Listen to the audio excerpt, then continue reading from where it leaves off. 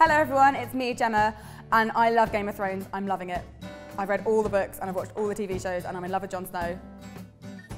So I'm going to make some cupcakes with the family sigils of some of my favourite families.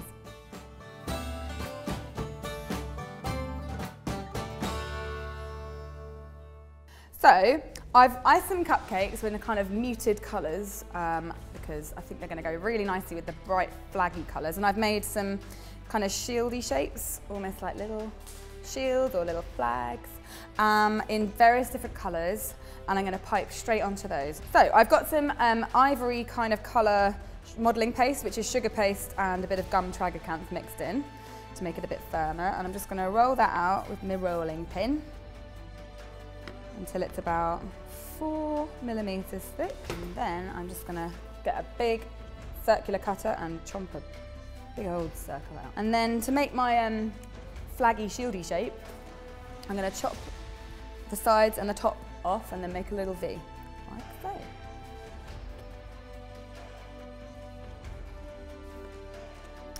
Right, so there's my little flaggy thing, and I'm going to pipe directly onto it with royal icing.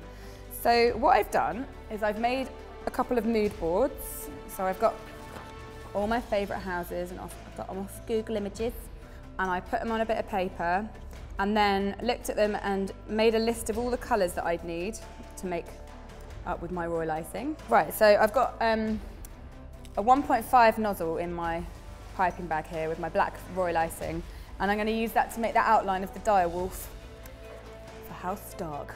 So I'm going to start by trying to visualise on my little picture of my dire wolf where it needs to be in position on my little shield flaggy thing.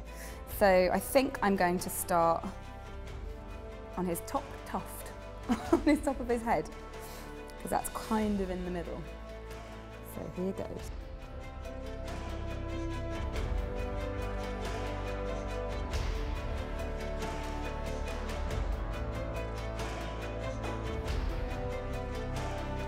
I feel so tense right now. Right, so that's my outline done, as you can see. When you fill things with royal icing, you've got to remember that royal icing dries really, really hard, and so any lines that you've made are in danger of getting knocked off and cracked and stuff. So when you fill gaps in, just be really, really gentle with where you're poking your little nozzle. Here it goes.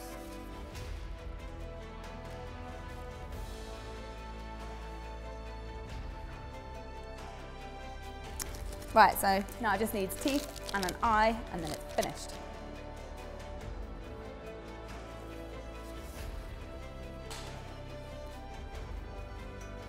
Okay, so that's done, and all I need to do now is put him on a cake, and I think I'm going to put him on a blue cake. I think that would look really nice. So I'm just going to get a bit of royal icing actually, and then just pop it straight on, right in the middle. Right, so that's Stark done. I'm just going to do some more now.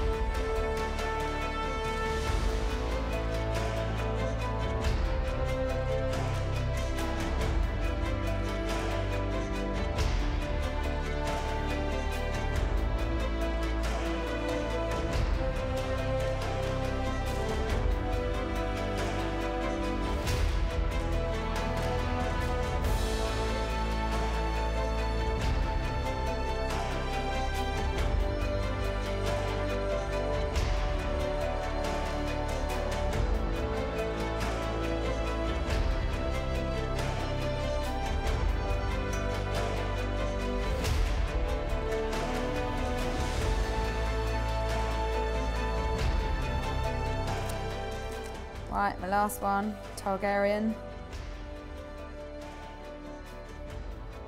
Right, so that's them all done. Perfect for, you know, a party or a red wedding or something. And if you like this video and you want to see more videos by me, then don't forget to click the link to subscribe. You know nothing, Jon Snow.